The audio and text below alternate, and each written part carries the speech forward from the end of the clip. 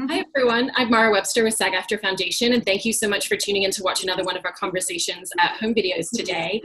Before we kick into today's conversation, I want to continue reminding everyone watching these videos that as a nonprofit organization, we're continuing to raise money for our COVID-19 fund. This is working to support actors who are out of work with all of the film and television productions that are closed right now. So please check out the details below this video and consider supporting if you're able to in any way, as it's really helping people with paying bills, buying groceries, anything that they need to get by day by day. Today we are incredibly fortunate to be joined by the wonderful Peter Gallagher and Mary Steenburgen to talk about ZOEY'S Extraordinary Playlist, which just got announced for season 2 pickup. So congratulations, first off. Thank you.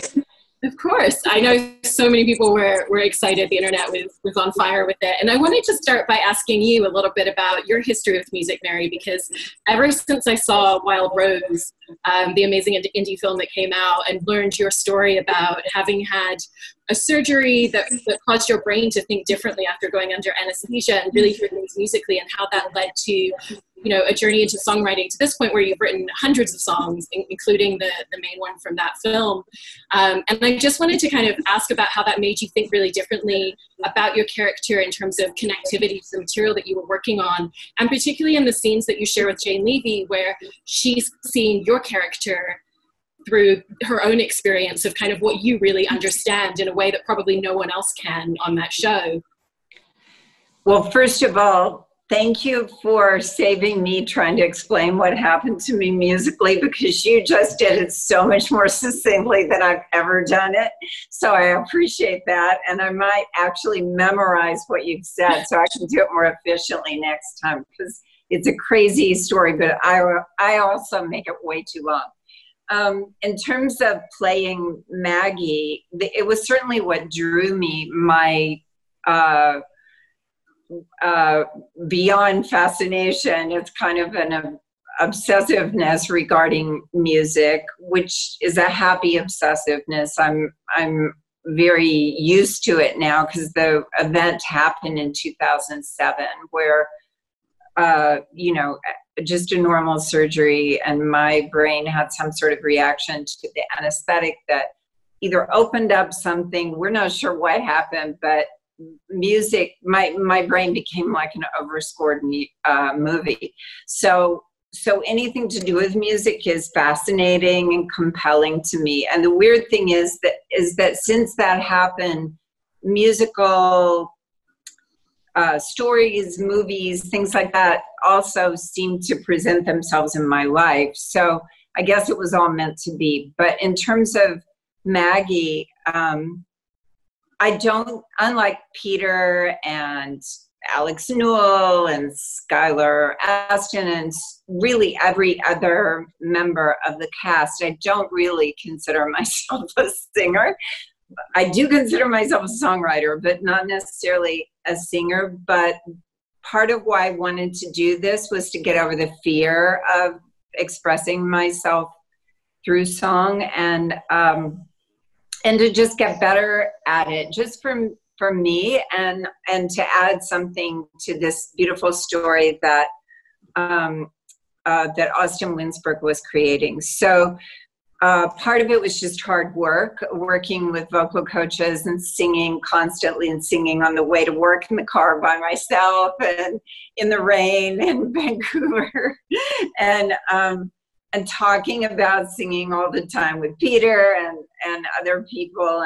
And part of it was just really grounding myself in the truth that my whole life I've told stories. That's what we do as actors, and that song really is that too, and that I don't have to separate it.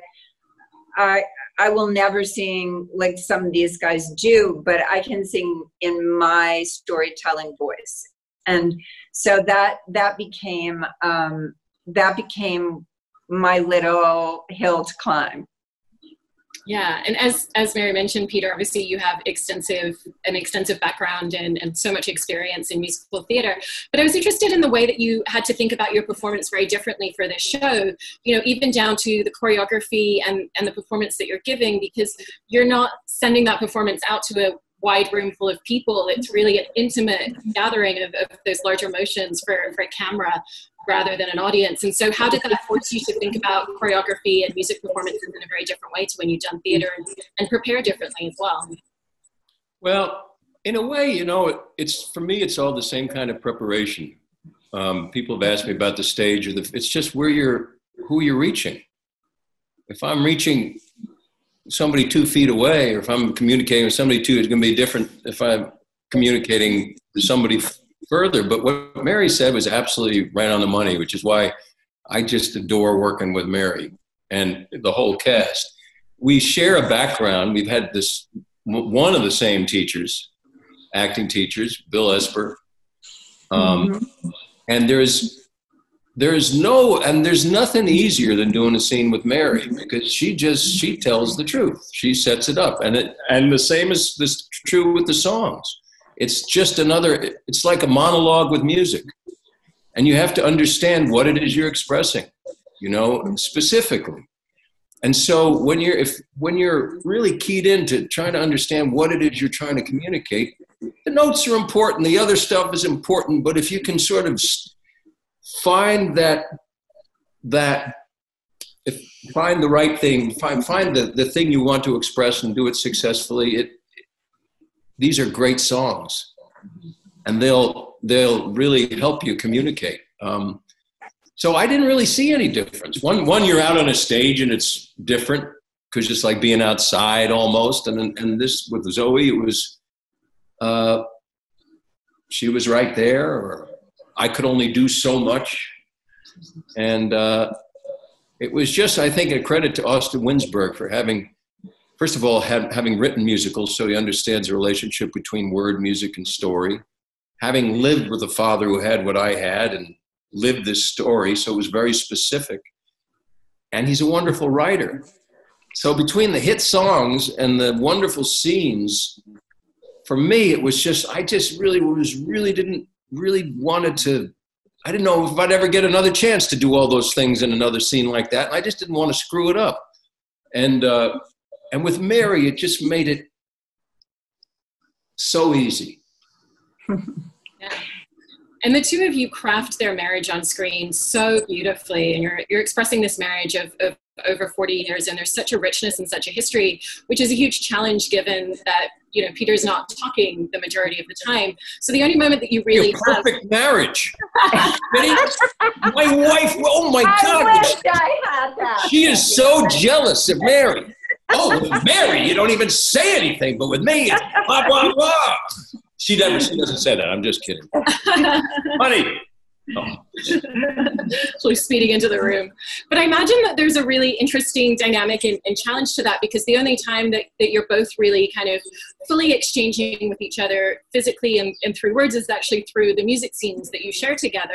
So there's really that one snapshot moment to capture the richness and that history. So I was curious about how you thought about approaching that, and how you really wanted to be able to express all of that in such small moments, particularly since you still don't have dialogue in those scenes to express it. Well, the great thing is Mary came up with the song, perfect for that song that we do together and sing. And I think that was huge because I didn't really know the song. And to Austin's credit, again, he completely embraced it. And so, again, it was like the perfect song. And you couldn't ask for more in terms of a buildup. You know, that if we had played our cards right and did our job as actors somewhat successfully up until then, it was just it was also just something the two of us wanted to see Mitch and Maggie before all this happened. You know, the Mitch that we didn't know, and the Maggie with Mitch that we hadn't seen, and it was just so gratifying to see how much a lot of our audience appreciated that, either for people who had lost people who didn't have a chance to really grieve at the time, or just to confirm what they suspected about Mitch and Maggie. And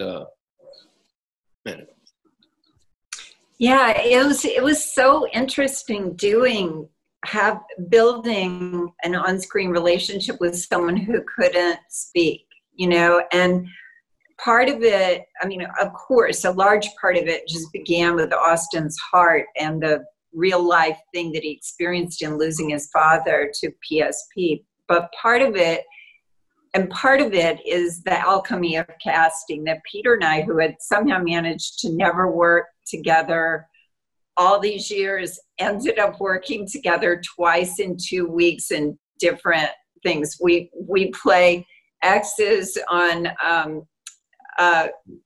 Grace and Frankie on Jane Fonda and Lily Tomlin's show, and then within 2 weeks, they said, guess who we think we're going to have play Mitch? And I knew before they said it, they were going to say Peter, because it was just, there was something in the air about us working together.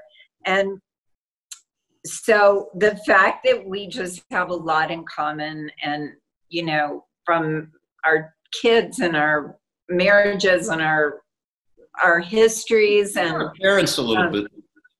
What? Even our parents a little bit. Even just our parents a little bit. And so that felt natural. And then I think what happened was in my imagination, I could see the marriage that had been there, had always been there. And it was so even in the scenes where we couldn't speak to each other or we weren't dancing or singing, I did feel this like completeness of who these people were. It wasn't just like oh, this is frustrating that we can't talk and illuminate this. I felt like it was there 100%, even without those words. And so it was an interesting and unique experience, because most of the time you learn about your characters through the things they say. But in this case, it was really what you could feel that they felt, you know, and the music just supported that. So, and the dance, we have Mandy Moore, who, you know, she doesn't approach dance like, oh, you need to be a dancer and start doing this foreign thing. You approach dance completely out of what you're feeling. And so, you know, it's about, there is no difference between what you're feeling and what your body is telling the world that you're feeling. She connects that so completely that that it all felt seamless. And even for somebody like me, who, you know, was at this late date of my life starting to do a whole lot of things for the first time, it was much less scary in reality than how I'd worried about it ahead of time. Yeah, I actually wanted to ask you both a little bit more about the collaboration with Mandy Moore and the choreography, because she's so astounding in the way that she really thinks about telling a story through character and the way that movement lends itself to story, as opposed to it really just being about the moves. And I was interested in if she would like sit with you at all beforehand and have conversations about your character and the place that they were in developing that choreography, or was it really her just working off of the scripts to craft that? Well, you're not really sitting for 1 minute. You just dive in, don't you, Peter, and start. Yeah. You know, she does ask you, what are you feeling? What do you think you're going through right here? And you're just in it from that question on. She starts moving and you start moving, and it's. You know, it really is like alchemy. It really is. Her choreography is so beautifully integrated into the direction of the show. It's not like, all right, we have the acting and now we got the dance number. Yeah. No, and it's never, believe me, I am not a dancer. As you know, I'm kind of like a 2.5 thread. If I can sing a little, I can act a little, and if I have enough rehearsal, I can move okay. But I am not a dancer, and I have failed so spectacularly in dance situations in the past that all I have to hear is, all right, 5, 6, 7, 8, and all my bodily functions cease and I pass out. But with Mandy, it's like she's the director.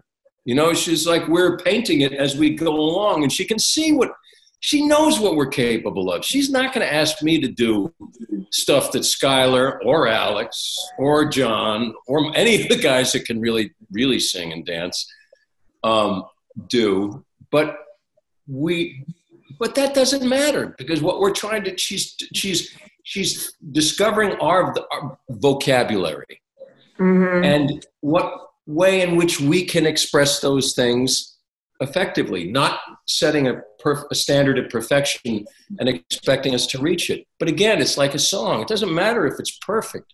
Perfection's overrated. But if we can find some way to, you know, support the choices we've made in the lyric, you know, with what we're doing, and if it comes out and people are moved by it, you know, it's then it was perfect. Well, right, because it was lifelike, which is not perfect, which is what we respond to, you know, and so we had a really lovely bunch all the way. We know when we get together for these Zooms, you know, I had the weirdest thing yesterday after we had the Zoom. In the afternoon, somebody said something about a song, and I went on Spotify, and I hadn't really seen the ZOEY'S playlist thing. I started to listen to everybody's songs and stuff. I was like a basket case. I was hiding in the pantry, and I was hiding in the pantry in our kitchen. Everybody, I can't believe we had this. And I was thinking, and you know, it just made me feel so lucky that it was that we were able to be, you know, part of that. Yeah, I mean, your crying in the pantry was everyone's experience watching the show. Maybe, you know, I totally identify, because I read the tweets now, and but just also the music is just so good. It's just, and Harvey Mason Jr., who produced the track. Wow, yeah. Oh my gosh. Oh my God. I mean, really, all these wonderful people that made us feel comfortable and able to do things, you know, and within such a short amount of time. It was cool. Yeah. Well, similarly to kind of the process with the choreography, that kind of brings me to something else I was curious about, which was, you know, working with Harvey and with Eric Vitro, who's your vocal coach, and the work that you would do, because a lot of the songs you would pre-record, but sometimes you would still sing them live on set. But in terms of that pre-record, what the work is that you would do for yourselves and with that team in order to kind of really think about where your character was going to be in the scene, because you haven't filmed it yet. And obviously, usually when you're filming a scene, there's so many different directions that you can try in different places that scene can go in the moment. But I was interested in kind of if you had to make more solid choices ahead of time when you were pre-recording the music. That's a really good question. You know, the work with Eric, for me, because I again felt like this was such a new language for me, that he really, for me, helped me to just support a voice, and to really even, he was so great about psychologically helping me to understand I could do this, and got very militant with me about me ever saying I couldn't do it. And actually, if you want to erase the part where I think I said in this interview that I'm not really a singer, that would make Eric Vitro very happy. But I learned so much from him, and there was that basis. And then it's like really the relationship between Peter and I, and between Jane and I, and Andrew Lee's character and myself, and these relationships building was another huge. And so by the time you went to sing this song, it wasn't just music anymore. Again, it was like, oh, I'm going to go say what Maggie is feeling right now. And the conceit, for those people who haven't seen ZOEY'S, is that Jane Levy herself has some kind of medical moment that allows her, unlike myself, she hears other people's music. So she hears the music of their heart. So maybe they're acting really happy, but she hears the song Mad World, as is true of one character, because that's what he's going through. And so so those songs are already chosen to support what our heart is feeling. And so it's really a question of, as an actor, that you sing that song in the recording booth the way you feel like it's coming from your heart. And it's an interesting challenge because you are often several days away from actually performing it and doing it. But Peter told me, and it was true, he said, always make sure you're singing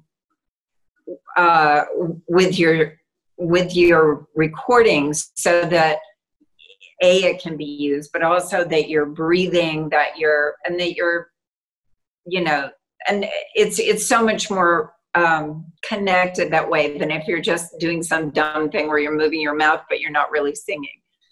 So it was fascinating, and I felt I loved it. I love learning something new at my age. I love being a beginner. I love being humble about it, you know. And I've sung a little bit in movies, but never anything like this. And I had never sung harmony till we sang Perfect. And I was so freaked out about it. I thought, how will I do this? I know I'm going to just start singing the melody, but I didn't. I sang harmony with Peter. I was so happy I could be your first harmony. And meanwhile, I'm a huge fan of Eric Vitros. He's a wonderful, wonderful teacher, and I love all his students, especially Mary Steenburgen. But I had been studying with another voice teacher for the past 26 years, Joan Lader, a teacher in New York. So I didn't, I just used the same warm-up every day. I tried to sing every day and use the same warm-up I've been using.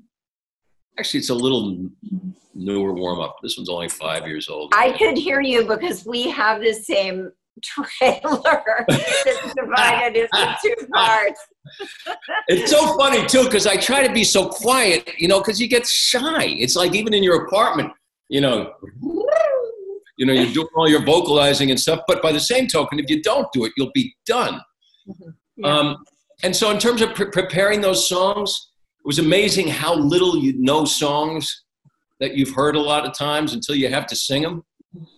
And then just, getting into understanding what the songwriter meant and understanding what that phrase was, understanding specifically what that meant. And then, frankly, after studying with Joan for 7 years, I remember it's like all my great teachers. My acting teacher I studied with for longer than that, I think. But the stuff that you start to learn just seems impossible. And I realize is some of the stuff that I've been trying to learn for 26 years with Joan took me 26 years. And there was a couple of songs I was finally able to kind of do it on in this. And just what Mary said, I think it's what I love most about what we do, is because we get to just learn these things and have these experiences that we shouldn't necessarily be entitled to, but we get we get to record and sing and dance, or I think Marcello Mastroianni called it being a luxury tourist, where you don't just, visit the Eiffel Tower, you have lunch with the guy who cuts the grass underneath it. In the same way, we don't just get to sing a song, we get to go and record the song with Harvey Mason Jr. and we get to sing stuff with Alex Newell and Skylar Aston and dance. Honestly, my wife still shakes. My wife was a real dancer, and her mother was a real dancer, and sister was a real dancer, and she still shakes her head when she sees me trying to dance. And so we have these marvelous experiences, and I feel very much the way Mary does. It's what I love. It's just like, okay, what are we gonna learn about today? Yeah. And Mary, one of the specific scenes that I wanted to ask you about was those final moments of the finale with that 7-minute uninterrupted one camera shot performance of American Pie. It's so stunningly crafted and so specifically choreographed. And so I was really interested in how you kind of go into a scene like that and prepare for a scene like that, because you have to be so specifically focused on being in the right place, and you in particular are kind of the guiding force for where the camera's moving throughout that entire scene for the majority of the time, but at the same time you're still giving such a harrowingly emotional performance at the same time. So how did you kind of balance those two elements and really think about the way that you were going to step into it to make sure that it flowed in the way that it ultimately did? Well, again, kudos to Austin and to all the people who, John Turteltaub and all the people who were a part of doing, just even choosing that song. And I remember hearing that Austin was really thinking about it, and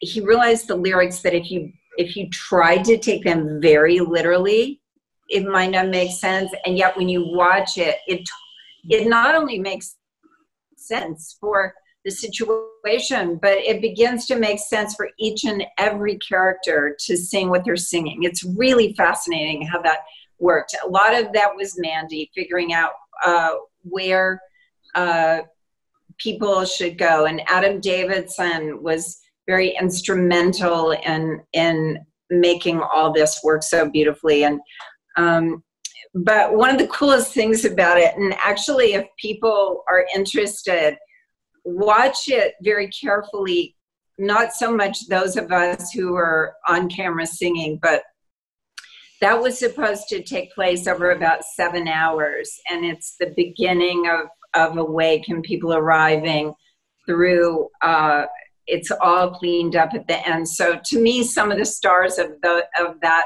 7-minute unbroken Steadicam shot, besides Bradley, our amazing Steadicam operator, and Emma, who was holding him and walking backwards, besides that were the people who did the props, who laid out an entire feast in the beginning of the shot, and in the middle of the shot there's less, and then at the end of the shot it's cleaned up.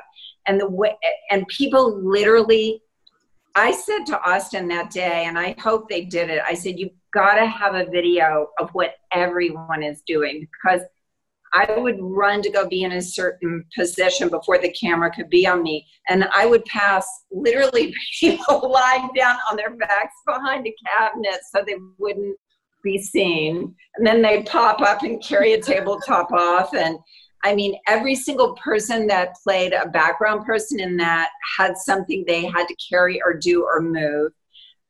If you look closely, everybody that's pretty much been in the series all season, from Peter's doctor to friends that drop by when I sing the song How to Mend a Broken Heart, all those people are in that shot. And so there's so much to it. And we spent an entire, I can't remember if it was, I think it was a Monday, that all we did that day was rehearse that shot. And I've never had that luxury on anything I've ever done, of spending an entire day rehearsing this one shot. And I believe that take is the 7th take.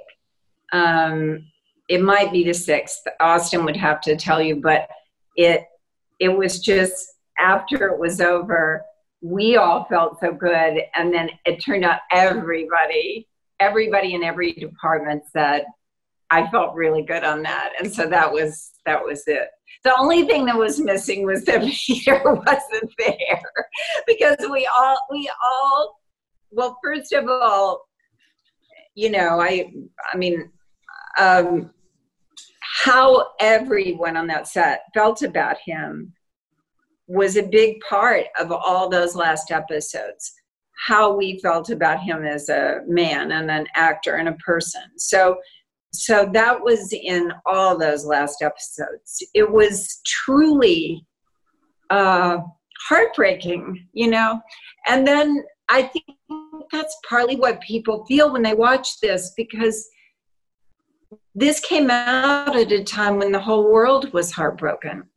and people are losing people, and people are having to protect each other by staying inside or contemplating their, the fact that they could die, and how much they love their family and love life. And all of these are the themes of this and how we treat each other racially, and what we are to each other, and how we've been unfair and unkind to each other. These huge themes in life happened as this thing was coming out, that was really about so much of this, the music of our life, both heartbreaking and uplifting. And so it was just a really interesting experience being a part of it.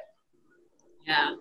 And then, Peter, I wanted to ask you about the unique physicality of your performance the majority of the time. I know that you did a massive amount of research into PSP, and you obviously had Austin there as an amazing resource, and I believe maybe there's a technical advisor who was on set with you as well.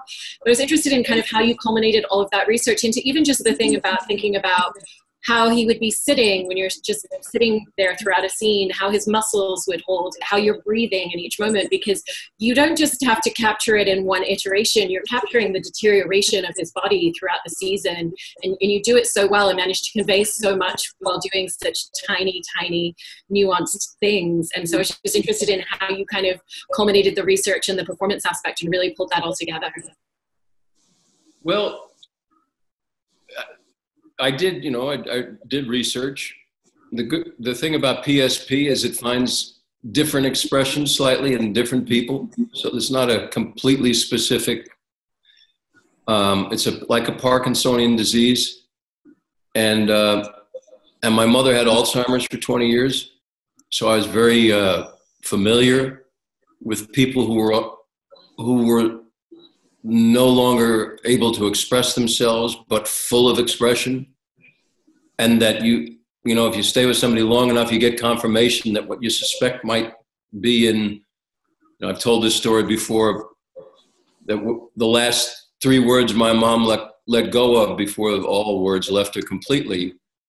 If I was singing to her or holding her or dancing with her, she'd say, "Oh, that was real."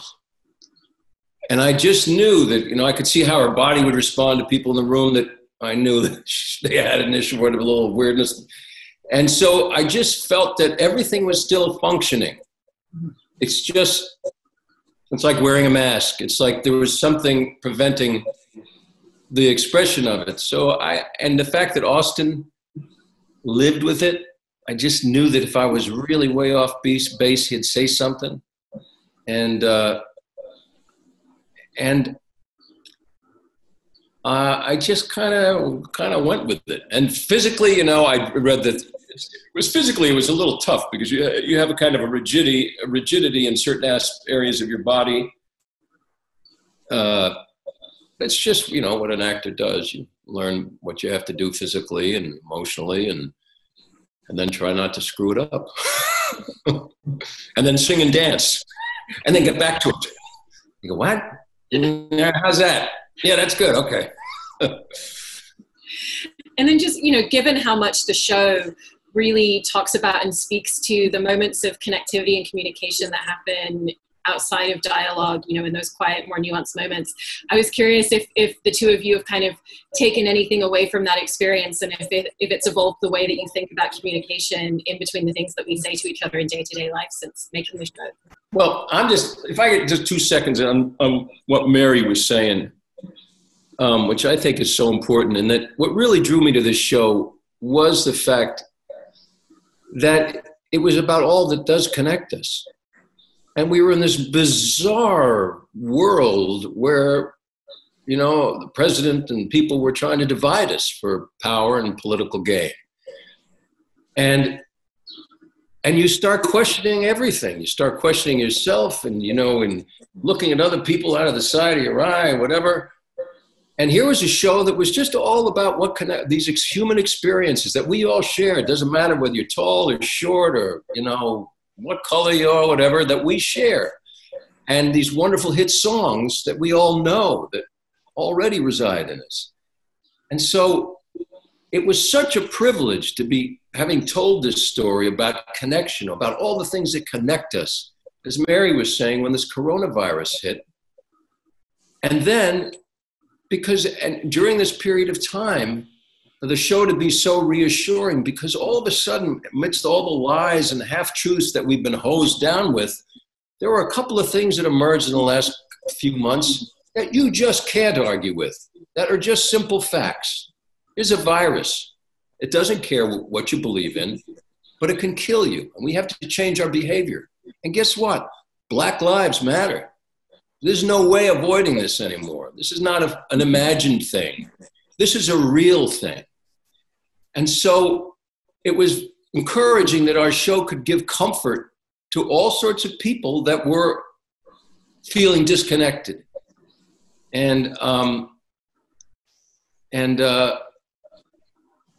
it's also really reassuring to see how we as a nation seem to be way ahead of our leaders in terms of evolving and in terms of being unafraid of change and unafraid of where we all have to go. There's nothing more powerful than a whole younger population that is not being served by the economy and that can go out there and be bold and, and say what has to be said. So to provide any kind of comfort at a time like this, it's like, yes, this is what I love more than anything, being part of stories that is, well, when you're on the stage and if a moment works, for a moment, nobody feels alone.